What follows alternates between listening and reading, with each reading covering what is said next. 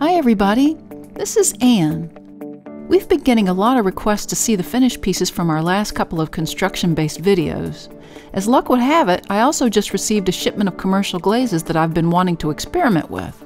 So this week, we'll be glazing our brushes off, featuring the world's ugliest test tiles, sorry about that, and the island of misfit pottery. If you'd like to see how I made all these pieces, check out the links above to both the folded pottery projects and template pottery project videos. Since I didn't have any experience with many of these particular glazes, I thought I should make some test tiles first before committing the glaze to my pottery. I applied the glaze in a variety of ways, from dipping to brushing and layering several glazes over each other.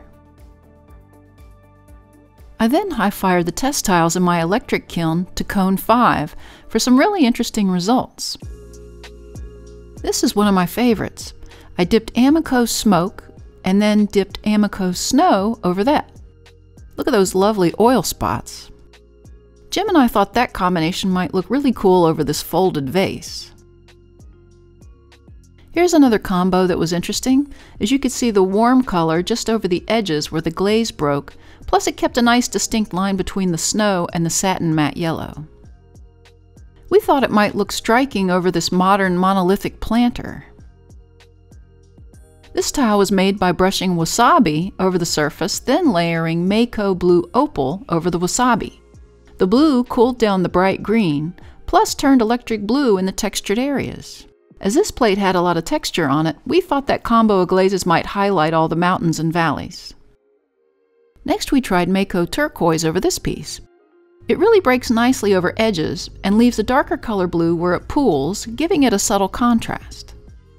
We thought this pastel glaze might look nice over the texture of this folded bowl. Next I played around with the AMACO marigold celadon glaze. On this tile, it worked well over texture and had a nice dimensional glossy finish. I had 2 of these bowls and thought the marigold yellow color would turn this bowl into a stunning summer berry bowl. On this tile, I brushed low fire spectrum wisteria over the tile and covered it with the AMACO snow. The wisteria turned light blue at my mid-range temperature, and the snow created this lacy pattern over it that mimicked sea foam. In keeping with the beachy theme, we thought that would be perfect for this origami conch shell vase. On this tile, I brushed ochre over the surface.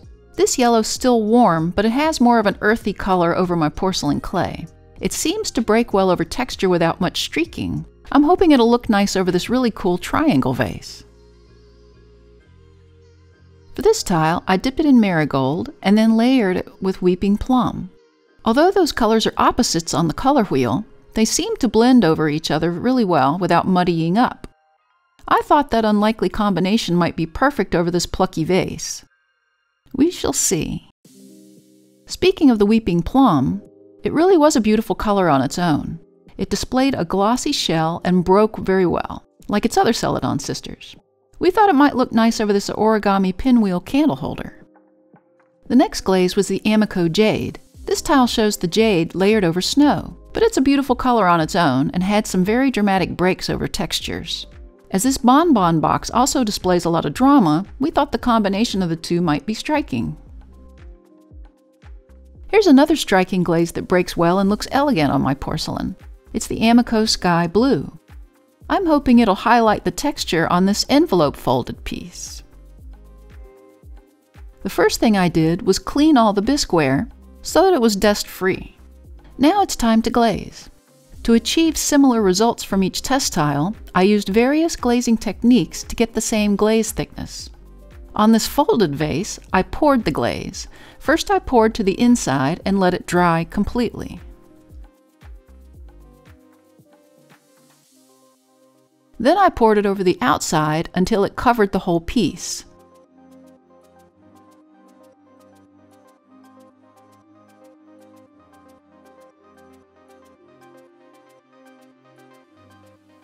Once that was dry, Jim dipped just the top of the piece in AMACO snow.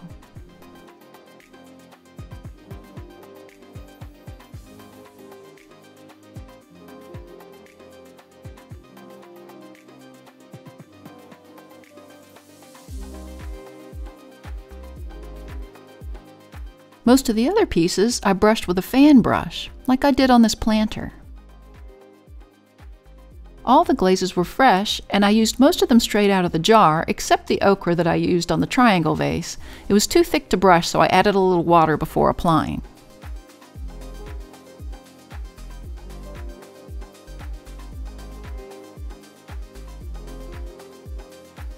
Another thing I had to be aware of was to make sure all the glaze penetrated all the valleys of the textures.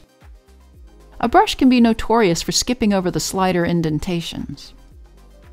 One other note to self: keep good notes as you glaze. It's easy to lose track of how many layers you apply and which glazes you want to apply over others.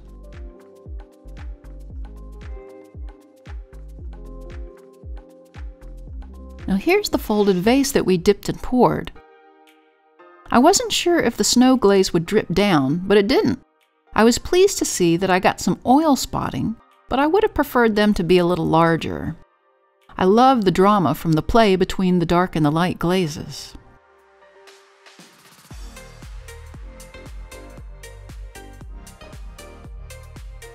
Now here's the triangle vase. The color was pretty true to the color on the bottle, even if I did have to thin it out a little. It resulted in a nice shiny shell around all the symmetrical edges and broke in the carved lines exactly where I wanted it.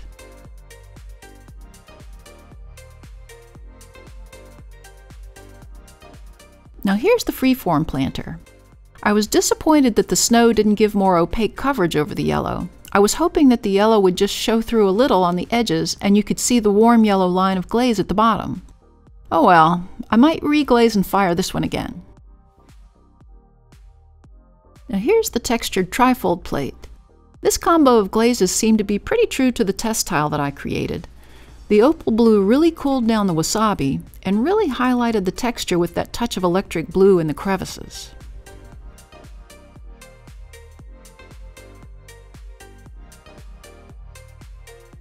Now here's the AMACO turquoise bowl. Again, the color matched more of the results that we got from the test tile more than it matched the picture that was on the bottle. I love how the blue turns darker where it's pooling in the valleys of the textures. It's a really nice contrast.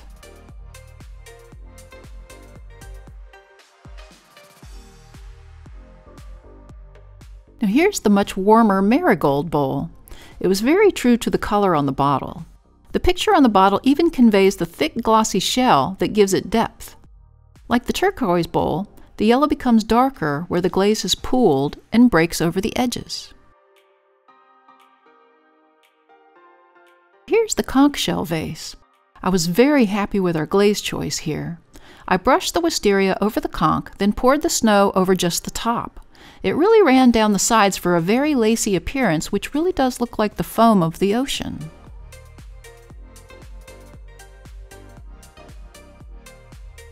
Now here's the darted plucky vase. Originally, I was hoping to get more of a variegated appearance for a whimsical look by brushing the glaze on strategically. In hindsight, I should have poured the weeping plum over the marigold all the way down to avoid brush marks and to get more of a solid look. I think I'll reglaze this one and fire it again. Now here's the pinwheel candle holder.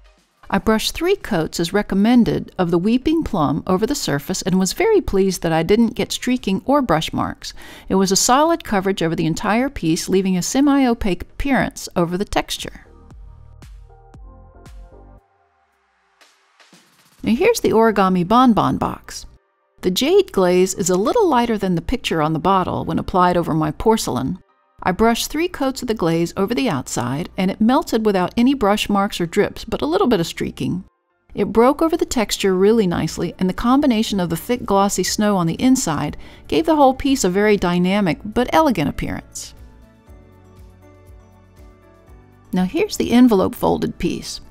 I brushed the entire exterior with 3 coats of the sky glaze and fired it on hand-built spiky stilts. The contrast between the white interior and the blue of the glaze is lovely, plus the white of the interior brings out the areas where the sky breaks over the edges. I was very happy with this piece. I really enjoyed working with the commercial AMACO glazes and look forward to hearing your experiences with them in the comments below. If you enjoyed our videos, please like, share, and subscribe to our channel. See you next time in the studio. Someday I'd like to be a dentist.